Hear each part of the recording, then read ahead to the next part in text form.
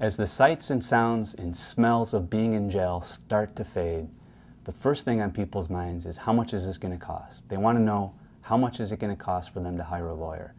And there is a great deal of difference between lawyers' fees. As you will find, or maybe as you've already found, different lawyers charge different amounts. Some charge very little, and some lawyers charge a great deal of money for defending these types of cases. I've never had a client ever tell me that they paid too much if they won their case. And that's our goal. Our goal is to win your case. So the first thing you should ask yourself is, what is this going to cost me if I lose? What is it going to cost me professionally? What is it going to cost me personally? And then determine whether or not it's worthwhile to pay a lawyer who really knows how to defend these cases.